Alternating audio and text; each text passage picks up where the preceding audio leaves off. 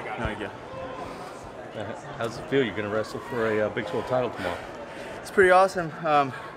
You know, I had a good dual season, so I've wrestled a lot of these kids. I think the only kid I haven't wrestled is the North Dakota State kid and the UVU kid. But so I was pretty confident coming into this tournament that I could make it to finals and hope to win it all tomorrow. Your first time here, what's this day been like for you? Just experiences for the first time. Yeah, no, it's awesome. You know, the arena's cool to set up. It's really cool. It's ran well.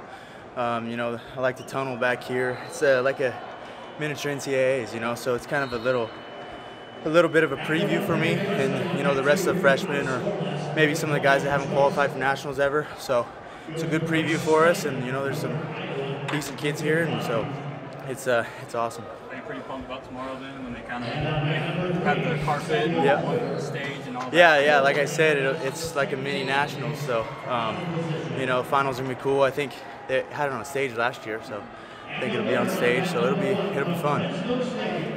How do you feel you wrestled overall today? Felt good.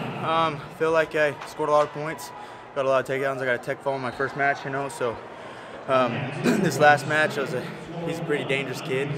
He catches a lot of people on their back and does a lot of high flyers and stuff, so you know, just played it a little bit safe. Didn't pick up the major, but, you know, scored 4 or 5 takedowns still.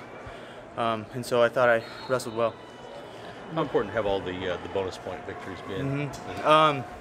You know, I don't know what the team score is now, but at the end of the first session, we were losing to Iowa State, so bonus points are huge. You know, Wyatt Sheets picked up the major right before me, and so that was really big.